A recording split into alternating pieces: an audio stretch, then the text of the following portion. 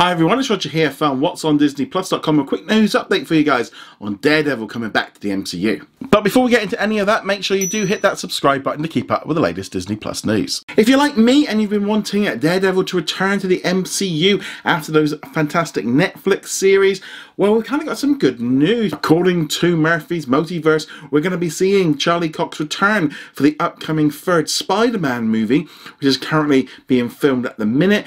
This deal has apparently been in place for a number of months, and we're going to see him return as Matt Murdock, and he's going to be representing Peter Parker at some point. We saw actually at the end of Spider-Man Far From Home where Peter Parker had been revealed to be Spider-Man, so obviously something's going on there.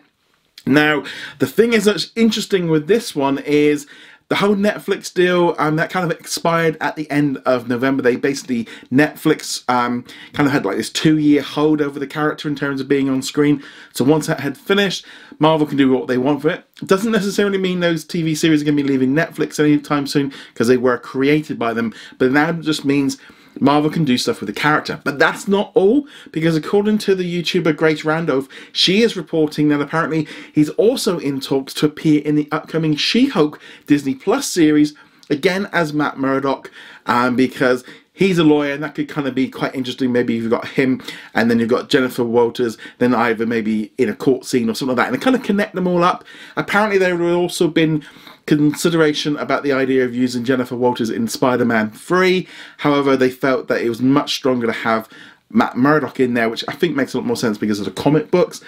I think this all sounds great of kind of intertwining them all, and we are going to see this thing with the Disney Plus series. We are going to see them intertwining with the movies just as much as the other way around. Something that we haven't really seen so much with the Netflix series. I'm really hoping we get some more Daredevil. They might have to tone it down if they're going to be bringing a series to Disney Plus. I'm really hoping they announce something at Thursday's Investor Day regarding a new Daredevil series. They're going to have to slightly, like I said, tone it down a little bit for Disney Plus. They could put it on Hulu as well, but I think it would make a lot more sense. I love Daredevil, been a big fan of his since I was a kid. I've always really liked Daredevil as a character, so I'm really excited to see this, and also just the integration with things like She-Hulk and stuff.